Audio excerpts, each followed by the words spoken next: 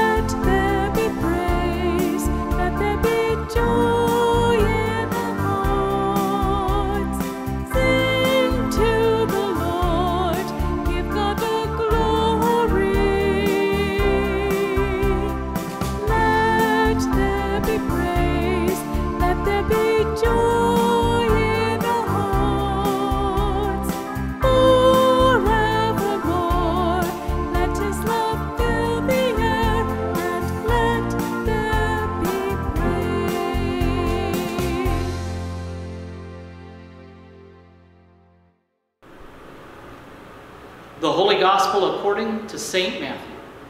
Glory to you, O Lord. A disciple is not above the teacher, nor a slave above the master. It is enough for the disciple to be like the teacher, and the slave like the master. If they have called the master of the house Beelzebul, how much more will they malign those of his household? So have no fear of them. For nothing is covered up that will not be uncovered, and nothing secret that will not become known. What I say to you in the dark, tell in the light, and what you hear whispered, proclaim from the housetops. Do not fear those who kill the body but cannot kill the soul. Rather fear him who can destroy both soul and body in hell. Are not 2 sparrows sold for a penny? Yet not one of them will fall to the ground apart from your Father. And even the hairs of your head are all counted. So do not be afraid. You are of more value than many sparrows. The Gospel of the Lord. Praise to you, O Christ. Greetings and welcome to this week's devotion. If you are joining us for this Father's Day, I want to wish all fathers happy Father's Day and God's blessings and help in this important calling. The reading that I chose for today comes from the 10th chapter of Acts, in which we hear what is sometimes described as the second Pentecost story, as recorded in the book of Acts. This one is the story of God's Spirit coming upon Gentiles. You see, one of the themes of the book of Acts is how the Holy Spirit moves the church from one tiny band of Jesus' exclusively Jewish followers to a movement of thousands of people, both Jews and Gentiles, scattered around the Roman Empire. And of course today, there are more than 2 billion followers. So let's take a look at Acts chapter 10. Chapter 10 begins with a Roman centurion named Cornelius. Now, a centurion was a high-ranking official. Probably an equivalent might be a colonel or a general in today's army. Anyhow, St. Luke tells us that Cornelius was a devout man and feared God. And in a vision, God told Cornelius to send for Simon Peter, who was in the city of Joppa at the time. And so Cornelius did just that. He sent for Simon Peter. It just so happens that at about the same time, Peter was praying, and he also had a vision. It was a strange vision of unclean animals in the sky. And then he heard a voice telling him to get up, kill, and eat. To which Peter, who was a devout Jew, said, "By no means, Lord.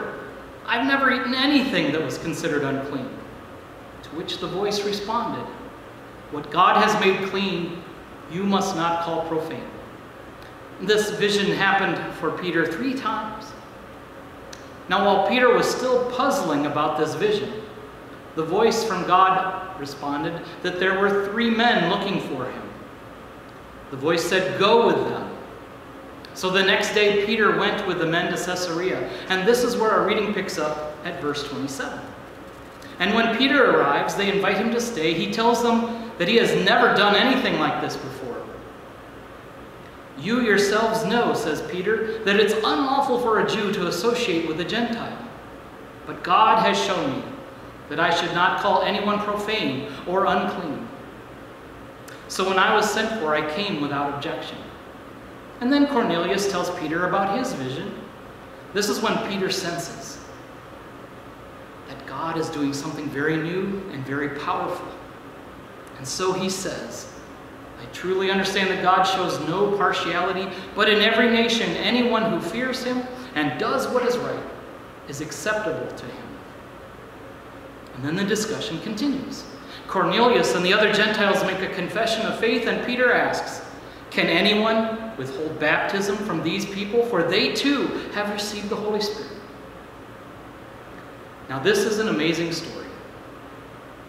And in this powerful story, St. Luke reminds us that God's Spirit does not just come to one group of people, but to all people.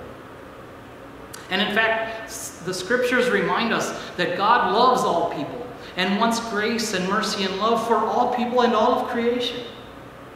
This is why the book of Acts tells the story of how the church, led by the Holy Spirit, moves from only a small group of Jews to include everyone.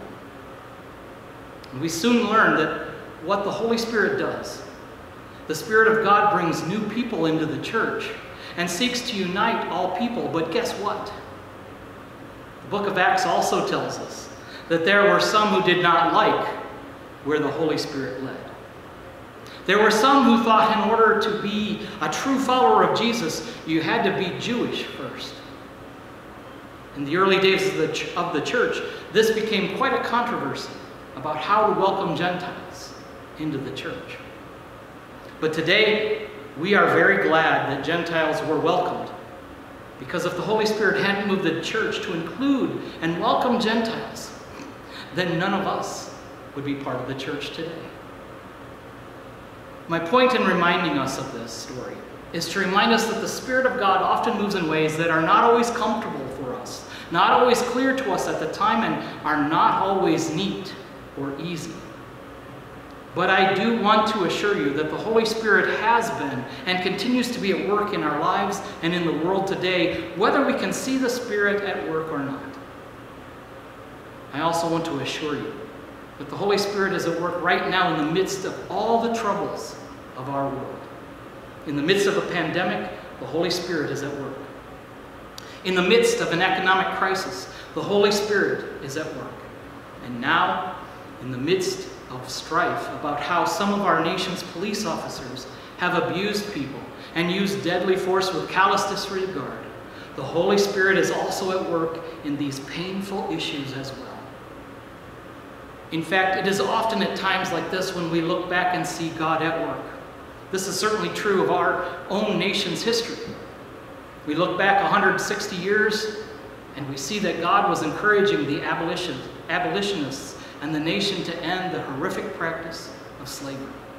We look back 75 to 80 years ago, and we see that God was on the side of those who fought to end fascism in the world, and the Axis powers declaration that one group of people is better than another. And a couple of decades later, in the 50s and 60s, we look back now and see that God was on the side of ending segregation and Jim Crow laws. And now we see God at work, making reform happen in our police departments and pushing us to confront our racist and violent past. And yet, amazingly, God is also giving us a chance to help bring good news out of this moment. In spite of the many times we have failed in the past, the good news is that God is giving us another opportunity to do the right things.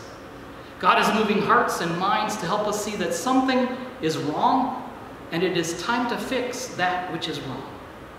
And again, the good news is that God is moving us toward love and away from hate. God is being gracious with us and reminding us of the basic truths that we all learned when we were young, such as the golden rule: treat others as we ourselves would prefer to be treated.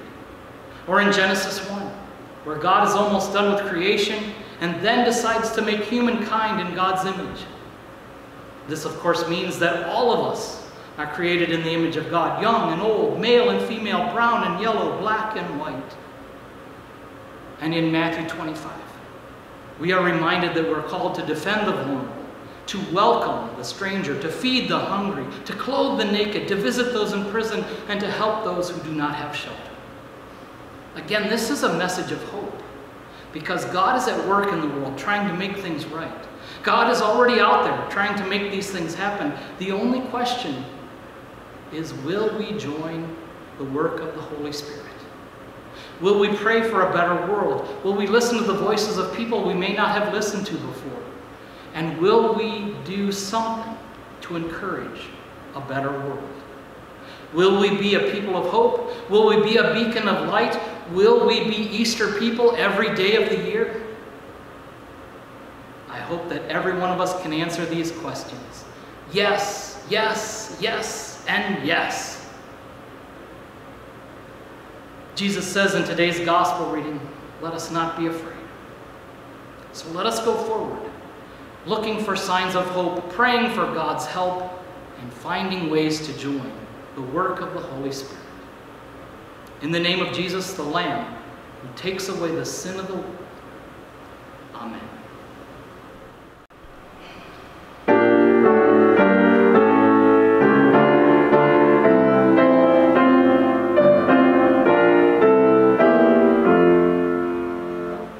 God, whose almighty word chaos and darkness heard and took their flight, hear us, we humbly pray, and where the gospel day sheds not its glorious ray, let there be light.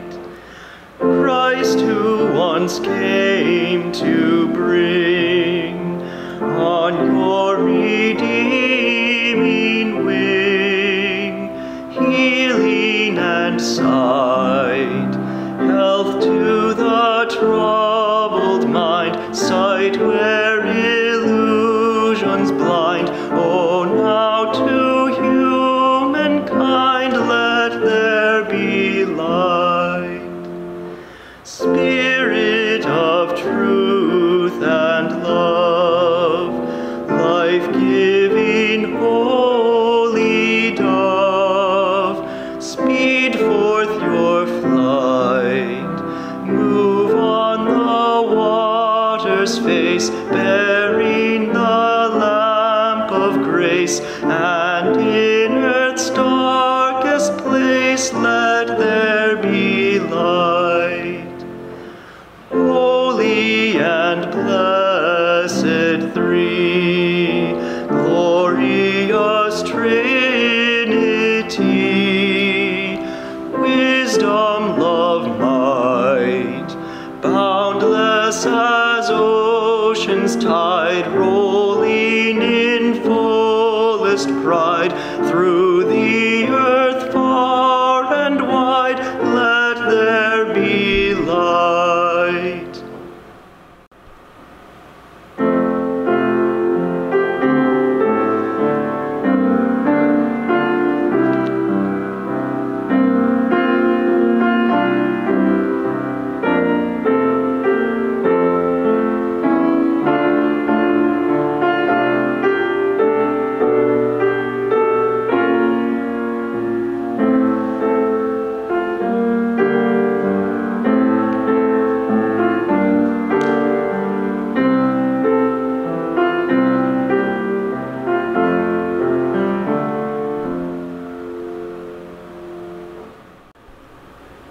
And now let us pray for the whole people of God in Christ Jesus, and for all people according to their needs.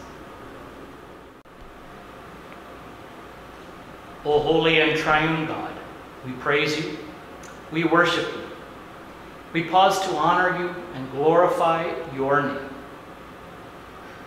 Lord, in your mercy, hear our prayer.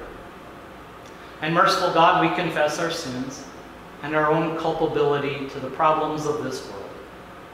Help us, renew us, and lead us so that we can walk in your ways. Lord, in your mercy, hear our prayer. Gracious Father, we give you thanks for summer and light and for our fathers. We ask that you help all fathers to be examples of faith and hope in the lives of their children. Lord, in your mercy, hear our prayer. By your suffering, Lord Jesus, you identify with all who suffer, including all those who are suffering due to the virus which plagues us and our world. Help us to show love and care. Lord, in your mercy, hear our prayer. Oh God, we think of the killings of Rayshard Brooks, George Floyd, Breonna Taylor, and Ahmaud Arbery. Help our nation to confront this sin which damages and affects us all. Lord, in your mercy, hear our prayer. And Lord, we pray for police across the nation. And we give thanks for many wise and well-meaning officers. Help us to help them police better and more humanely for all people. Lord, in your mercy, hear our prayer. At the same time, we pray for changes so that the use of deadly force can be reserved only when life is truly threatened. For a deadly mistake cannot be undone. Lord, in your mercy, hear our prayer. Gracious God, we pray for brothers and sisters at Zion Lutheran Church in Valley City and Pastor Jim Watson, and those at St. Matthew Lutheran Church and Pastor Bill Dean and Deacon Lindsay Bailey. Lord, in your mercy, hear our prayer. Precious Jesus and comforting Spirit, we pray for all young people, including those who are unsure of their future right now. We lift them before you now. Lord, in your mercy, hear our prayer. And Almighty God, we pray for our world leaders, our president, our governor, and congressional leaders. May their decisions be wise, and may they respond with compassion. Lord, in your mercy, hear our prayer. Almighty Creator, we pray for those responding with science and medicine to this pandemic. We pray for all who work among the sick. Give them strength to endure. Lord, in your mercy, hear our prayer. Gracious Father, we pray for those who are not able to work. We think of those who are worried, those who are angry or frustrated. May we respond with patience and hope. Lord, in your mercy, hear our prayer. O Holy Triune God, we pray for our members and friends, those who are away from us, those who feel isolated, and all who are on our prayer list.